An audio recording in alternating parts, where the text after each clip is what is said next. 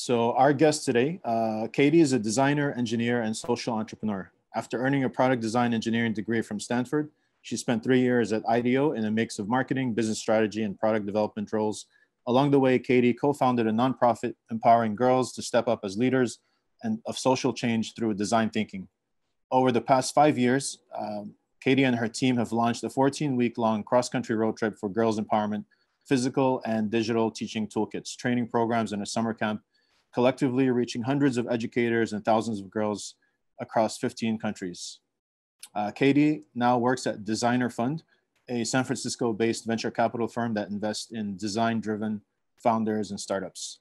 Katie, thank you so much for joining us. Thank you so much for the introduction, and excited Great. to be here and meet you all. Yeah, thank you for joining. The floor is yours. Feel free to share your screen. Awesome. Can everyone see this? Yeah, it looks good. Great. And Katie, we'll hold off the questions to the end, or is that okay? Perfect. Great. Yeah, that sounds good. Great. So I realize many of us may be calling in from different locations and time zones. So actually, before diving in, I wanted to take a moment just to hear how everyone's doing. If everyone wants to share in the Zoom chat, just one word about how you're doing today. I'd love to learn a little bit more.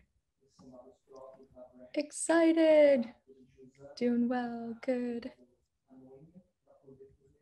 Fabulous. Love it. Calm. Great. Cold here. Good. Awesome. It's fun. Usually, in these speaking or conversations, we can all be in a room together and I can maybe see how you all are doing, but it's nice just to get a little sense from the Zoom.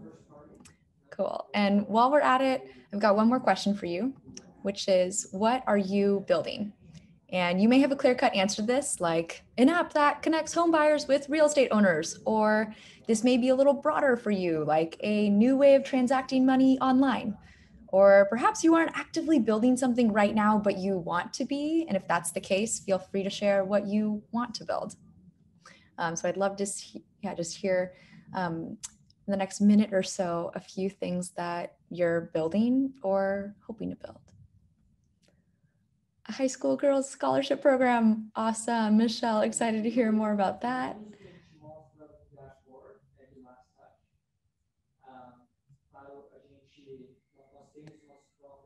An audio storytelling platform. A way to connect more African young entrepreneurs to real money. Awesome. Sustainable buildings. These are great. We're all building something. Off-grid water purification, remote monitoring. Cool. A rocket ship.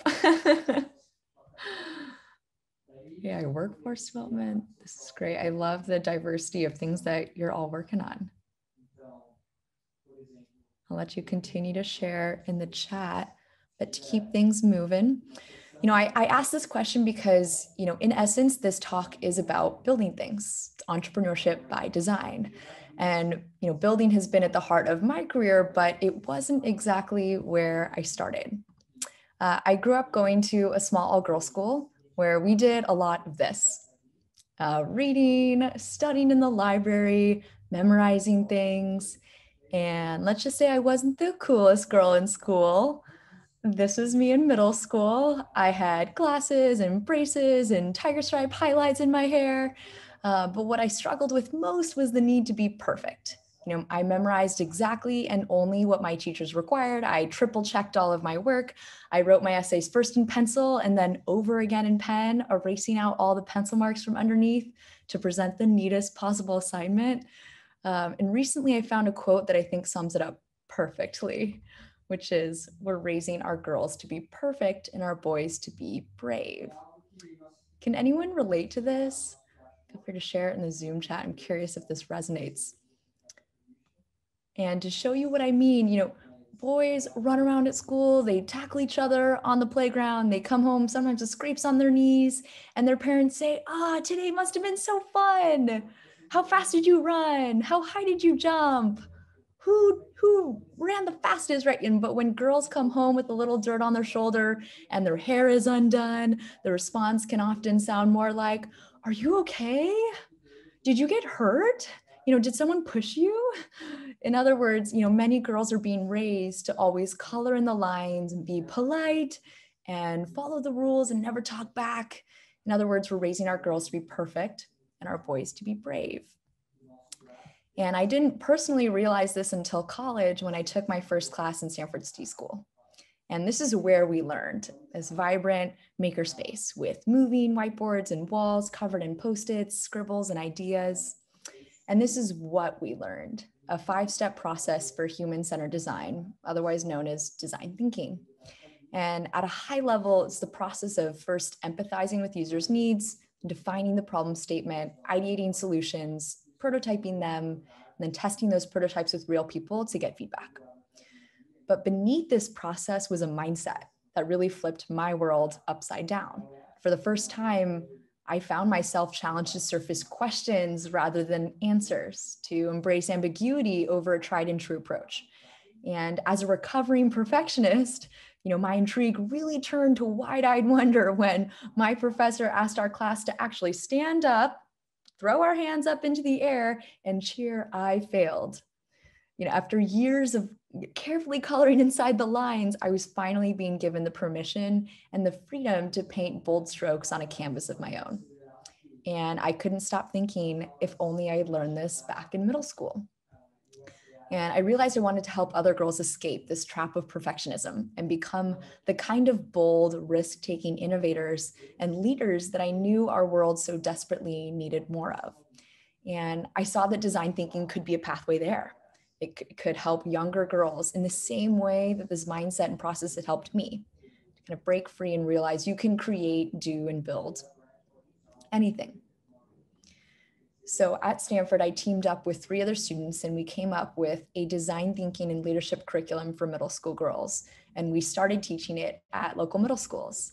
And one school led to the next. And over time, our curriculum started to gain momentum, which inspired us to think a little bit bigger. Like, what if we could bring this workshop to girls in other cities? What about other states? What about, the country? So we launched a Kickstarter campaign and raised enough money to do this, which is hop in an RV and spend 14 weeks driving across the US teaching our workshops for girls. This was our route. So in 14 weeks on the road, we reached about 1,500 girls across 32 states, from Girl Scout troops to Boys and Girls Clubs and so forth. And we made it back to the Bay Area at the end of the summer to start exploring ways we could expand this impact. And today, we're no longer working and living out of an RV, but we've built this series of teaching toolkits that we now ship out to schools, educators, passionate moms and dads, so that they can bring our workshop to a community of their own. And we've also translated our curriculum into a week-long summer program. So in the summer of 2018, we brought together 50 girls together on Stanford's campus for a superhero-themed leadership camp, filled with fun exercises, games, team challenges, and more. In other words, we've spent the past few years doing a lot of building. And along the way, I graduated from Stanford and headed to IDEO, which is a global innovation firm focused on creating disproportionate impact through design. And I spent about 3.5 years at IDEO in a mix of roles in marketing, business development, and design.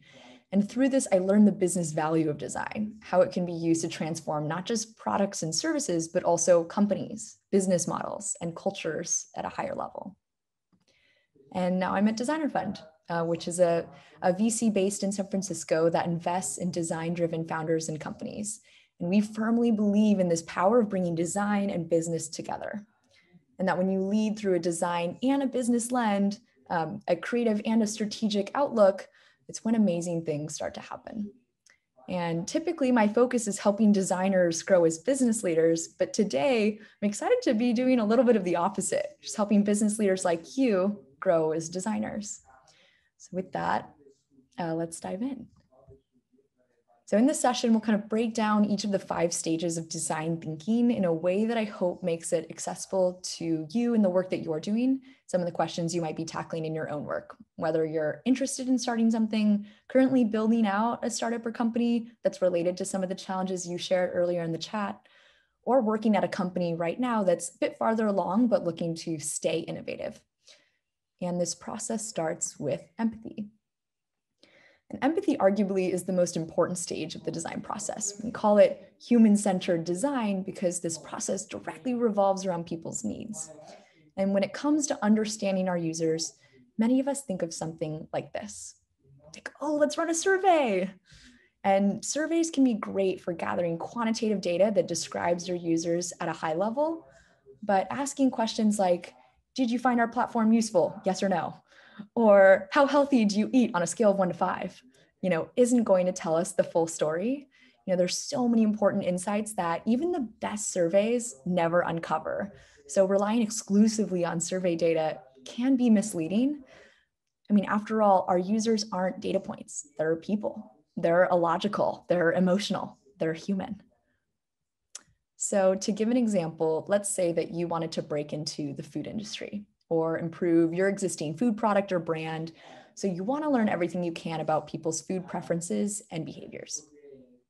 Let's say you've already conducted a survey that's giving you some initial data points, like people try to eat healthy whenever they can. People like to eat organic foods. People like to spend between X and Y amount of money on food each week, things like that. But you have a sense there's more to the story. So you decide to stretch beyond the survey and conduct some more in-depth research. At first up, you interview users in their homes. And maybe it's here that you hear stories about how difficult it can be to find and cook food that satisfies a family of 5, including 3 kids that are all under the age of 10. Maybe you learn about how difficult it can be to manage people's different allergies and keep track of who's eaten and who hasn't. Or let's say you shop alongside a handful of people in a grocery store. You opt to be a fly on the wall as they explore the store and fill up their shopping carts. And through this, you start to observe the kinds of brands that people really like and trust. On the flip side, you watch them literally shake their heads or roll their eyes at other brands. And while shopping alongside them, you ask why, and you learn about what your users really value in a food brand. You observe how people weigh one product over another, like 2 different kinds of milk. Where does price come in, if at all? Where does the nutritional info come in, if at all, and why? You learn answers to all these questions and more, first through observation and then, again, through asking questions along the way. And every now and then you observe something that's a little bit different than what your survey picked up. For example, maybe people in your survey said they only shop organic or that they care more about protein and fat content versus the price, but you observe things differently. Finally, you might even immerse in people's shoes by cooking and enjoying a meal with them.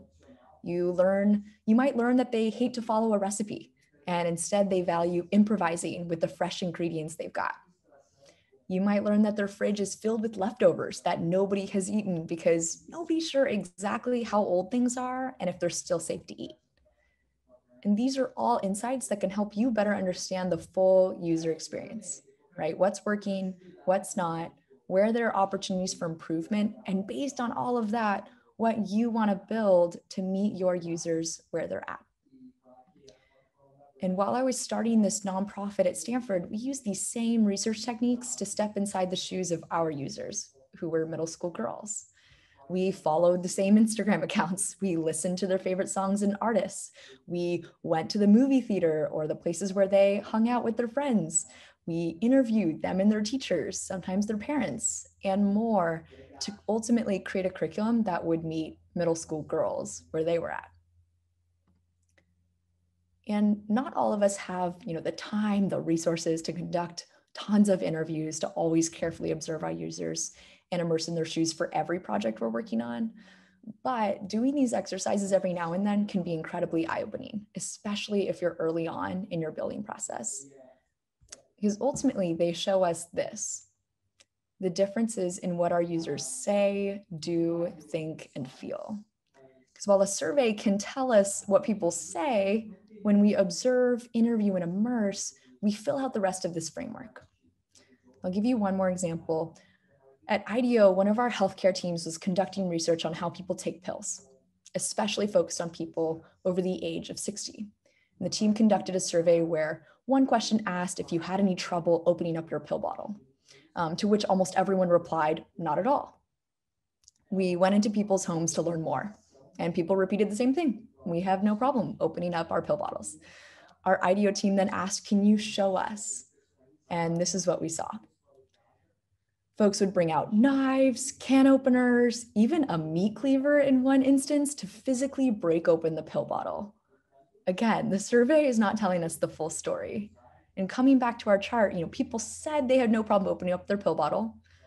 What people do is they were physically breaking open the pill bottles using household objects and things that they could find around the kitchen.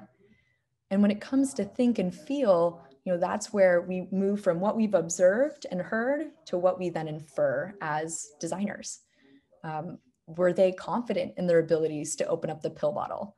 Did they think they were opening it up in a way that totally made sense? Did they, what else was going through their mind as they were opening up these pill bottles every morning to take their medication? And this is just one framework we can use to synthesize our research. Another one we can use is what we call a journey map, which looks a little bit like this. It's more of a visual way of exploring the highs and lows of the user experience as we map it out from start to finish.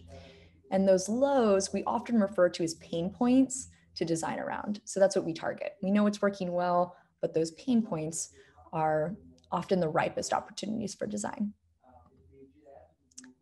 So coming back to the projects and products and ideas you're working on, I'm curious, what's one way you might step into your users' shoes? What would you want to observe? Who would you want to interview? Where or how could you step into their shoes and immerse? So I'd love to hear any ideas that come to mind in the Zoom chat.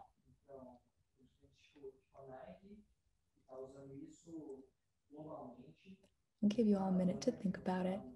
There's no right or wrong answer, many ways to learn about our users. Cool, visit blood donor drives. Awesome, be there in person to see the full experience. Meeting users where they spend time. Where do they gather? Follow their routines, awesome.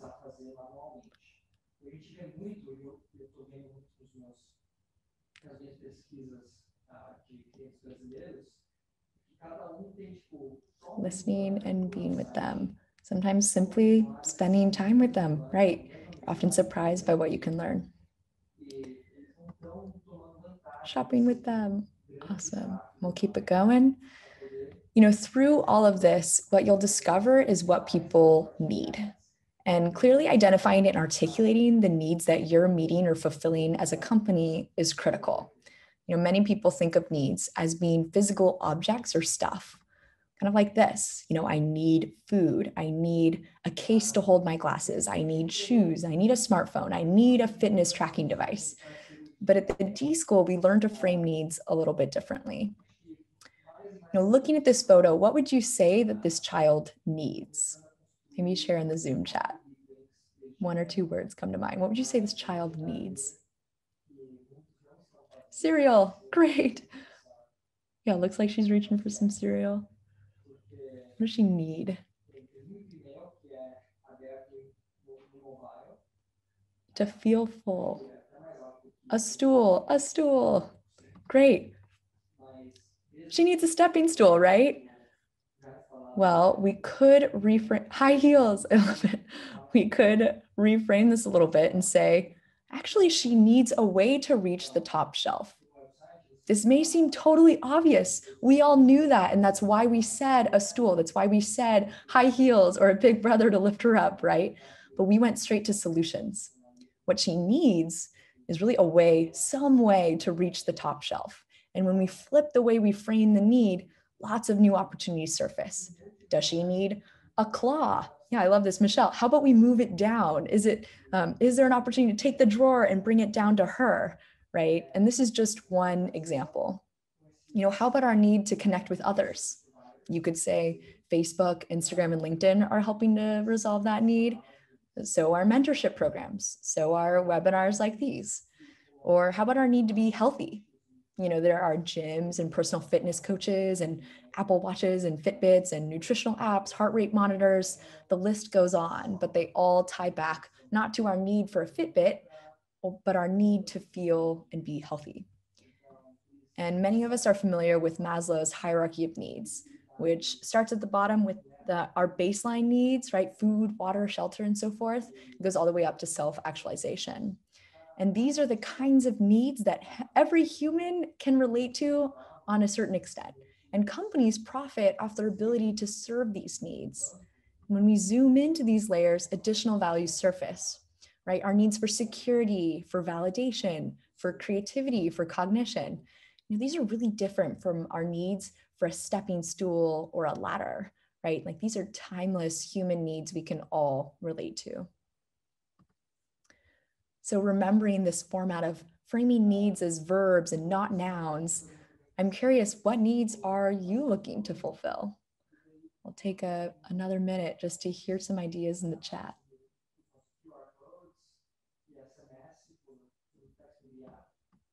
And this could be as simple as the need to connect with others or to feel loved, or as focused as the need to quickly and easily find a home online that I can move into next week, you know?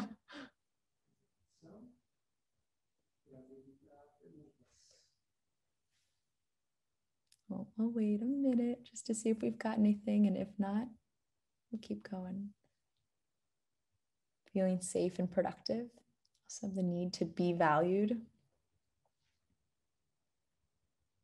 Like that.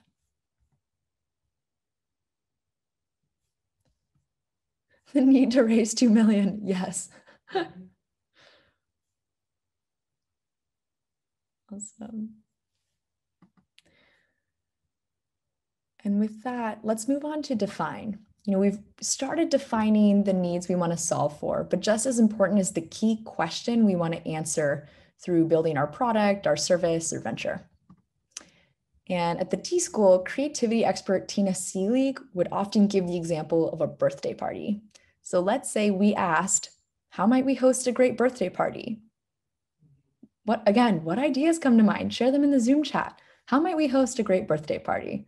I'm thinking balloons, cake. I like this question. Who is it for? Let's say it's for this boy in the photo. Maybe toys, a piñata, I don't know, cupcakes. I like this. What does he like to do? Yeah, these are the kinds of questions that would help us host a really great birthday party for him, right? If we change the question a little bit and ask instead, how might we celebrate another year of life? This question feels and looks really different. This could include, I like this, create a theme around his favorite activity. We celebrate another year of life. This could include a scrapbook of the many highlights from his past 7 or 8 years of being on Earth. It could include the kinds of learnings that he's had over his years. It could include some of his notes from his teachers. It could include a variety of things that we may not have come up with if we had started with the question of how might we host a great birthday party, right? So the ideas we generate, again, are all baked into the question we ask. And the trick is not, to brainstorm till we're blue, but it's to start with a question that really facilitates the kind of ideas we might want to build. And you may have noticed there's kind of a structure to the questions we just asked. And they start with how might we? And each word here is very intentional. The how emphasizes doing. It's not what or where, but how. The might optimistically assumes we will be able to do it, but it doesn't lock us into one solution yet. It's not will we do this because we're not making a plan yet. It's how might we, right? And finally, the we means that we're doing it together. This isn't one person's problem to solve. This is a process that involves many diverse voices and people so that we can get to the best possible solution. And I've used this format of how might we in my work. For our nonprofit, we asked and started with the question, how might we empower girls to step up as leaders of social change? And this question has led to all kinds of solutions, to teach workshops around the country, to send teaching toolkits to educators, to organize a superhero-themed summer camp, and so forth. If we had started with a question that was narrower, like, how might we empower girls to use design thinking to come up with a specific project, and so forth, we would have narrowly moved in one direction versus empowering girls to step up as leaders opens up to many possible avenues forward. And in my current work at Designer Fund, one question we're asking is how might we equip designers to grow as business leaders? And again, this specific but still broad enough to explore kind of question has led to in-person workshops and mentorship programs. It's led to speaker events, digital curricula, and much more. So maybe for this one, we won't quite share in the Zoom chat, but just to think about for your work, how might we question are you exploring? And this brings us to the third stage, which is ideate. And for many people, this is their favorite part of the design process. It's where all the great ideas come from. And in a non-COVID world at IDEO, we would do our best ideation by propping up major or massive poster boards on the walls and filling them with Post-its and clustering them based on theme. And then we'd place colored dots on various ideas to vote for them. We call it that dot voting. And instead of just voting for the ideas we like the most, we'd often vote in types of categories. So for example, the yellow dots are ideas that feel like low-hanging fruit. They're kind of must-dos and must-do quickly. It's a low-hanging fruit for the project we're working on. Maybe purple dots, and I'm making up these colors, right? Purple dots could be a future goal. It's not now, but someday. When we have the resources, when we have the funding, when we have the fill in the blank, this is an idea that we'll want to prioritize in the future. Another color could be, we're not sure yet, but we're curious to explore. Maybe this ideas that catch our attention, but are the least defined. They feel the most ambiguous.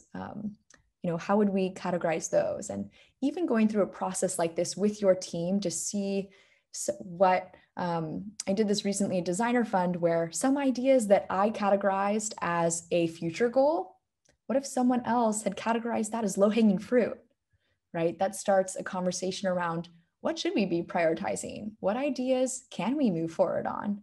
What resources would it require to bring that to life? So forth. But in our COVID world, and back even when we're in person, it's still so fruitful to do this kind of ideation remotely as well. So here's an example of what a brainstorm might look like on a tool like Figma or Mural, where people can place digital Post-its, arrows leading from one idea to the next. And as you can see, Matthew's in here, Emily's in here, sharing ideas live.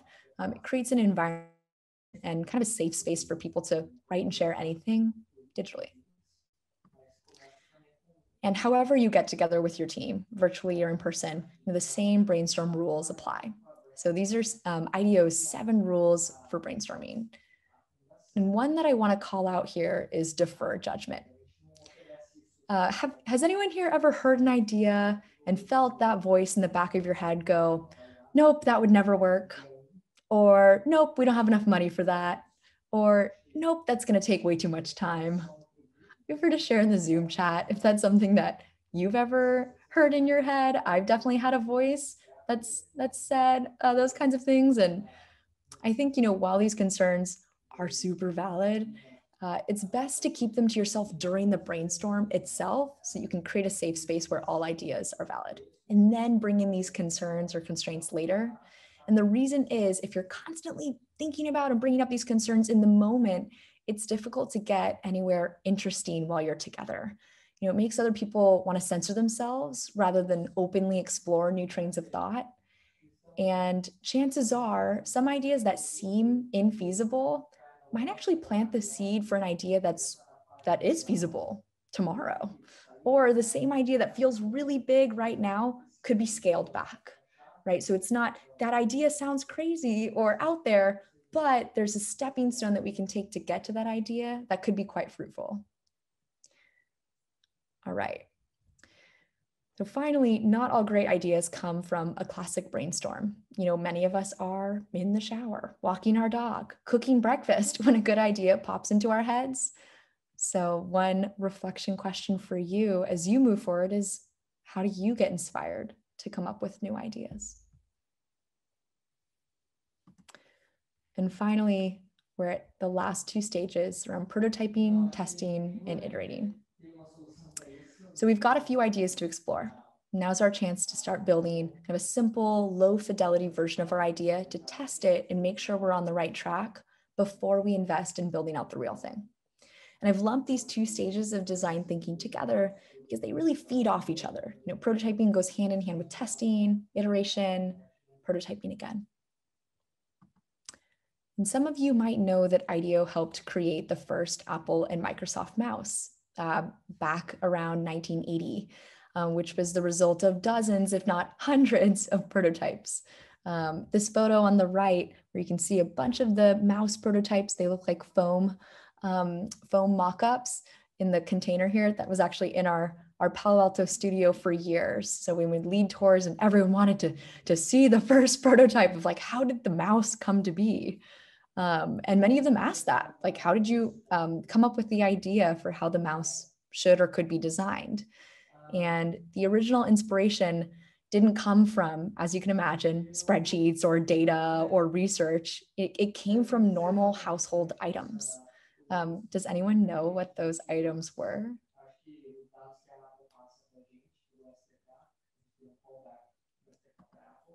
So designers actually drew inspiration for the rolling ball technique from roll-on deodorant and the shape from a butter dish, right? So these are items that many of us have in our bathrooms right now, in our kitchens, right? Inspiration in some ways is everywhere.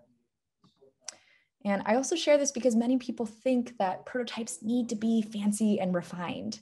And if you're a recovering perfectionist like I am, part of you wants your ideas too to be perfect before you share them with anyone to get feedback. But I've learned that the best prototypes are the roughest. They're just high enough fidelity to show you the form and function, but not so polished that you start looking at things like the exact color, the exact texture and material, and so forth. Like here in this backpack, for example, your mind naturally, you ignore the tape, you ignore the color. You know that this prototype isn't trying to tell you the backpack's going to have 3 pieces of tape on the right side and 2 on the left, and that it's going to attach that way, or that it's going to be this brown or manila color. You just get a feel for the shape and the size. Another example is to think about a speech. If you're writing a speech and you wanted to get feedback on the structure and content, you wouldn't write the whole speech and then ask for feedback. At that point, you might get feedback on the grammar, maybe cutting out 1 or 2 words here to help it flow a little bit more smoothly. What you wouldn't get feedback on is probably the thing you were like the content, the topic, the goal, and whether or not you were achieving that through your speech.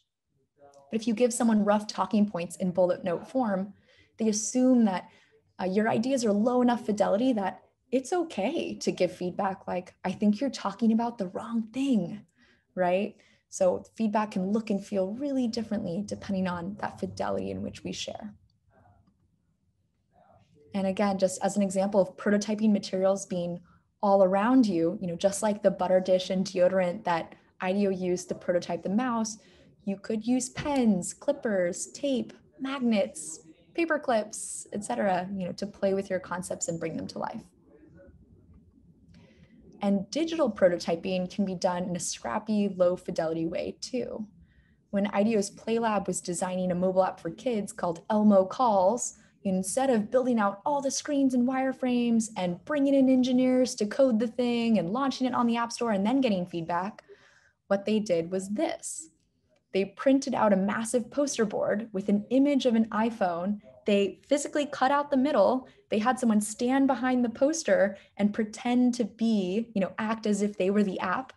And then recorded a video that showed people how the app might work if they were to move ahead and code the thing. And so when you pretended to press a button or double click here or swipe right or swipe left or up, the person standing behind the iPhone printout would do movements to show you what would happen, right? He would make a face, he could do a dance, remember this is a kid's app, to show you how the app would work. And going back to the nonprofit that I started for girls, and I mentioned earlier that we taught workshops around the country while on an RV road trip. And this was also a journey that we prototyped. So we rented out an RV and we spent our spring break in college living and working in the motorhome. We practiced emptying out the sewage, driving it, parking it, trying to make U-turns, sleeping in it, storing our teaching materials inside it, and so forth. And we learned a lot. We learned what worked and what didn't. So by the time we embarked on our 14-week-long road trip, we already had a lot of those questions answered. We knew that we were going to make it, that we could drive this thing, we could get it across the country. We were way more prepared to hit the road physically in terms of maneuvering this vehicle, but also as a team, knowing how we would communicate on the road, what it was like to live and work in a 27-foot-long motorhome 24/7 with the same people, and so forth. So I'll leave you with some kind of final tips for prototyping and testing that have helped me a lot in my work and that I hope help you, which are to prototype early and often. Don't wait until things are perfect, just get them out there. To build prototypes of the right fidelity. So again, thinking about the speech and the talking points, thinking about the backpack and the materials you're using, what kind of feedback are you looking for? And based on that, what's the right fidelity at which you should build your prototype and share it with others? Another one I include in here is watch and learn. This goes back to the IDEO healthcare example, where if you want to see, everyone's telling you the pill bottles are easy to open. If you want to know the full and real story, ask them to show you, right? Watch and learn how they do it, which may elicit insights that wouldn't have come in just a survey alone. And asking users to talk aloud as they go. So it'd be for if you had a mobile app design or a product design that's a little bit farther along, and your hunch is that they're going to know where to click. Your hunch is that they're going to swipe right and then scroll down and click the navigation to get to X, Y, and Z. You may notice when people stumble upon your website, your app, etc., for the first time, they don't know where to click. And you can watch them all day long, but hearing their narrative, we often ask people before we get started with a feedback session, please, share with us your inner monologue. Everyone has it going especially as they're exploring something new. I wonder if I should click here. Oh, this makes me think that I should do this. Oh, this image is bigger than I expected. There are things that are going through their mind that, going back to the say, do, think, feel, right? You're getting into the think. You're allowing them to give you a glimpse into their brain as they're kind of interpreting what you've built. Another one is to let them be the expert. Many of us will go into interviews and out of our own bias, we'll want to say, oh, well, you should, wouldn't you want to click there? Or wouldn't you want to use this when you're walking your dog? Or wouldn't you, because we think that we know best, and often we're wrong, and that people have specific reasons for why they do or don't do certain things, and letting them be the expert and even explain to you some of their thinking and motivation can help us design a product that meets them closer to where they're at. Asking open questions. This is another reason why surveys aren't always the best, or certainly not the only way to learn from folks, is that it's really hard to ask really meaningful open-ended questions in a survey. We can ask for ratings, and we can ask for some free-form questions, but when we get into an interview format and ask not, would you click here or there? How would you rate this 1 to 5? But how do you feel when you use this product? These are things that are really hard. They can be hard to pick up in a survey, but are things that we might notice and be able to use in an interview to guide us in the right direction. And this last piece is not to get defensive. If you're, again, a recovering perfectionist like me, you want everyone to love your product the first time they use it. You have a bias that it's been done right, the right way. And there can sometimes be the moment of, if someone's like, I hate this, I would never use this, it can be easy to get defensive. So I encourage you to, in those moments, take everything with a grain of salt, but also don't be afraid for the moment where someone tells you this is what I don't like, but this is what would make it awesome for me. And what that conversation might look like for your product. So a reflection question for you, what's one way you can start prototyping and testing your idea? And there you have it. We went through all 5 stages together, sharing a few tips, tools, stories, and frameworks along the way that I hope are useful for the work that you're doing. And while this 5-step process may look clean, simple, go from this to that, in reality, it sometimes feels like this, like you're looping back and forth and, I think we need to go back to research, or, are we prototyping too late? Maybe we should spend another week just prototyping. And sometimes we circle back, right?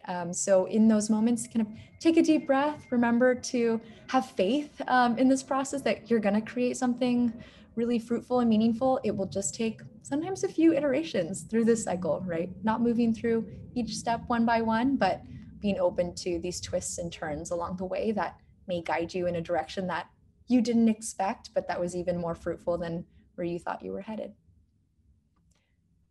So thank you so much for your time, and looking forward to continuing the conversation. If you have any questions, I can help answer. Wow, Katie, thank you so much. That was really great. I personally enjoyed it so much. It reminds me of the Einstein quote. If you have an hour to solve a problem, I'd spend 55 minutes asking questions and 5 minutes working on the solution. So it's all about asking the questions. That's really awesome. We also have a link to your presentation, which we'll share with the participants shortly. Maybe to help us, to help some of the entrepreneurs on the call, sometimes we suffer from like idea paralysis and so many ideas. What's like some tips to just choose one idea and get started if you're building a software or a mobile app, for example? That's a good question. I guess I would say not being afraid to run with one idea, and know that choosing one idea doesn't mean not choosing the others. It means that you're simply prioritizing one to test and experiment with first. Often we don't even know if something's a good idea until we test it. And so choosing an idea isn't choosing a concrete or defined path forward as much as it is choosing one area to explore first.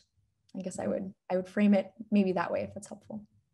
And in terms of the validation of that idea, so after you're doing the user interviews, where does the validation come in? So interviews can certainly help validate a direction if you're starting to gather feedback that what you're building could be directly useful in people's lives. I mean, I think it's, and we talked about interviews in this context as being kind of the open-ended and exploratory research, right? Like you're interested in learning about food behaviors broadly. Maybe you're not sure exactly which problem you want to solve. How would you conduct research to get there? And but these same techniques around interview, observation, immersion, et cetera, can be applied at any stage of how far along you might be with your idea. So when it comes to validation, right, I think I'm onto something, but is this going to be useful? Building it at a high enough fidelity that people can start using it, can start bringing it into whether it's an app they should use every morning, or it's a physical product you hope finds a home in their home and is useful to them on a regular basis, continuing to gather that feedback along the way, and sharing enough prototypes with enough people within your target audience that you're able to gather that feedback. And kind of the term validation can be, is sometimes a tricky one too, because it assumes that we think we're on the right track. We just want to get the check, from our users. And I think I personally try to frame the feedback gathering a little bit more openly, that perhaps we're either never or we're always validating. In some ways we want to openly learn what our users think, feel, and desire, and that may look differently than validating one feature over another. The feedback we gather may make us want to pivot in a totally different direction, and continuously being open to that can be difficult and frustrating, but also, again, incredibly rewarding if it ends up taking you down a path that you didn't expect, but is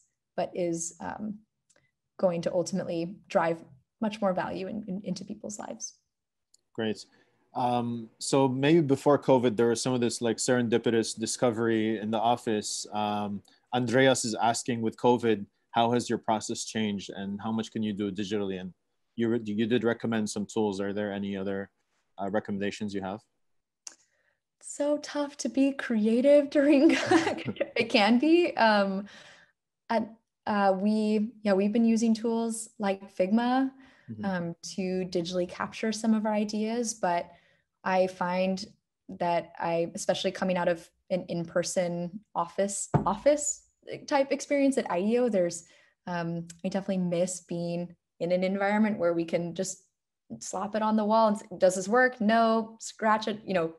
The act of, crumpling Post-its and throwing them out is also a kind of process that shows that we're making decisions along the way, that we're making progress. And sometimes in a digital world, it can be difficult to feel that.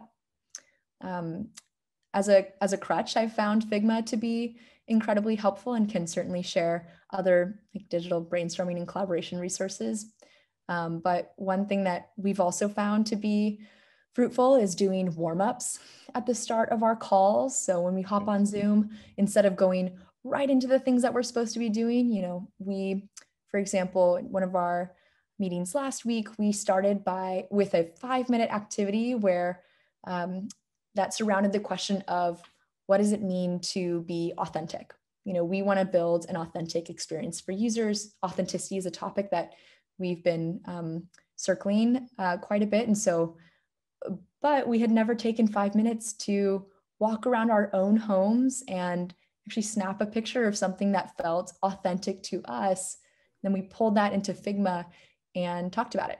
Like everyone shared their photo. And even having a 5-minute warm up or break in our normal day-to-day crunching through to-dos and activities was such a nice change of pace and allowed us to take a step back as a team and have a conversation that would have maybe been natural in a non-COVID world as people are getting coffee and settling into their desk space and getting ready for the workday. Sometimes these conversations happen, but since they can be harder to replicate on Zoom, taking a few minutes for a warm-up can be really helpful.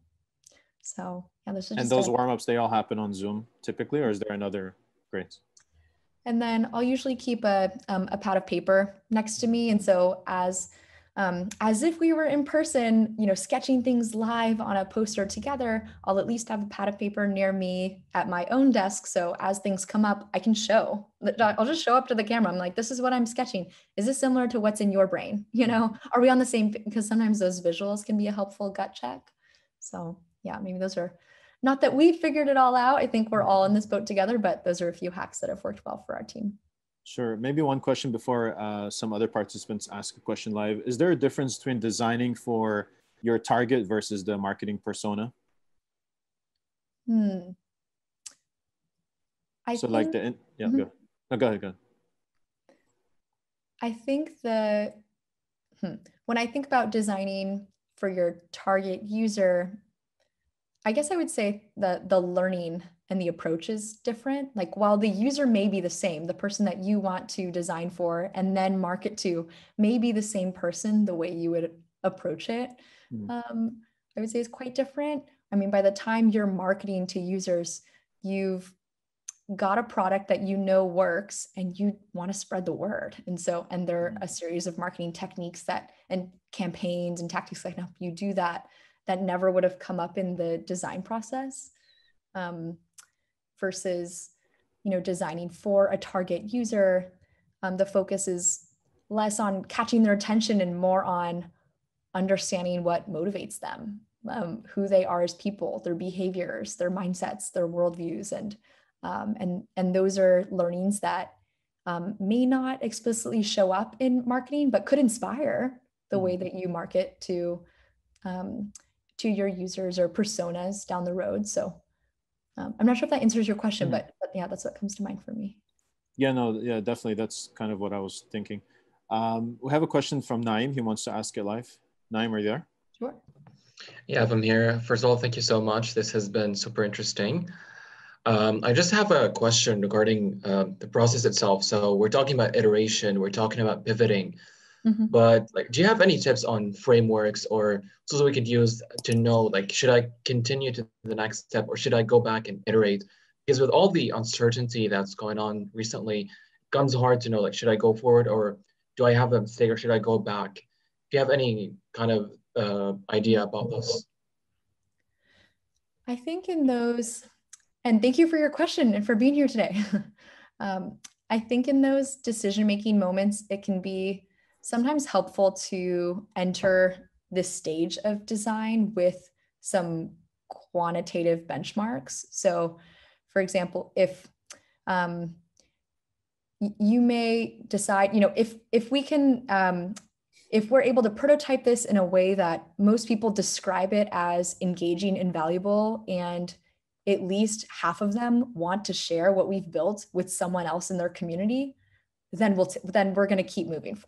Then we think we're onto something. Versus, so yeah, you may just have like a cutoff in terms of your metrics and the kind of feedback that you're gathering that could help you make those decisions in advance. Because sometimes in the moment you get there, you're like, oh, we're hearing good things, but also things that make us want to pivot and where do we go? And setting those metrics in advance can help you put a stake in the ground around what's important.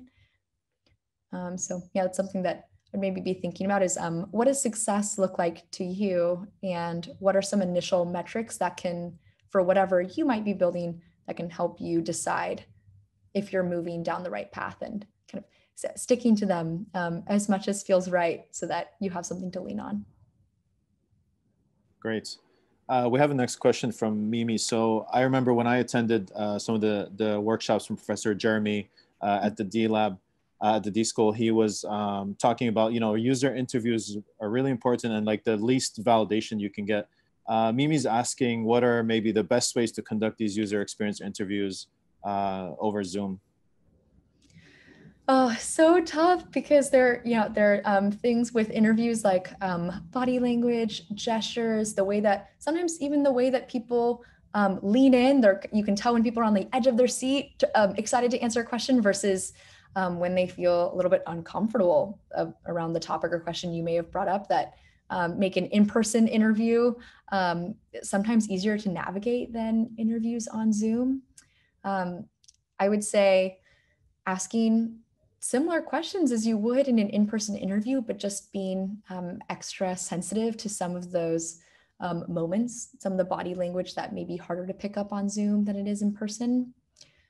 We like to conduct interviews in pairs. So having one person on your team that is able to just look in the Zoom camera and be really present with the person you're talking to, and having enough in the frame where you can use hand gestures, right? Like they can see how you're gesturing and communicating. So there's a little bit more of a human feel. And then having your interview partner there to take notes. Or it could be vice versa. You could be the one taking notes while your interview partner is asking all the questions. But I think that role setting can be incredibly helpful. Many people are intimidated by the red recording Zoom button. They're like, oh, suddenly I have to say the exact right thing. And this is going to go out to however many thousands of people. People have this sense of the publicity versus privacy is definitely a balance that you want to strike on Zoom. So you may find that not recording the Zoom interview on Zoom, but having a separate audio recorder like your phone or another device that helps you capture at least some from the interview, if your interviewee is comfortable, can help kind of ease them into the interview. And maybe one last suggestion or tip is at the end, always leaving time for them to tell you what they wish they had had time to ask, any other things that come to mind for them, but definitely creating space at the end of the interview for them to take the floor and share something that this interview or conversation may have inspired that that if you didn't ask the question might not have come up. So yeah, leaving that space at the end. Awesome. In the last 3 minutes that we have, is there anything our community can do to help you? We did share the links to your website, your Twitter, LinkedIn. how can maybe if someone wants to support your nonprofit or other work you're doing? Sure. We certainly, would love your eyes and feedback on what we're building. As with everything, it's a prototype. We're always learning and growing, evolving the work that we do. If you'd be interested in coaching workshops in your community, that's something we could certainly talk about. We are naturally, as a nonprofit, open to donations, but simply staying in touch. Yeah, I look forward to learning more about the things that you're all building, and thanks for taking the time to think about ways that design could fit into that process with me today. Awesome. Yeah. Thank you so much, Katie. There's been so many great comments and feedback. So we look forward to having you back again soon. And we learned so much from you today. Thank you. Awesome. Thank you for setting the Thank you, Katie. Yeah. Thank you, Robin. Thanks everyone. Really enjoyed it. Thanks for your time. Looking forward to the slides. Awesome. Oh, the link is in the chat, Robin, if you didn't get it. Oh, good. Sorry, I'm on my iPad, so like 2 fingers. Is it possible to email it as well to the attendees? Is that a problem? Sure, maybe it's easier. You can just click the link now in the chat, but we'll email it. Okay, thank you.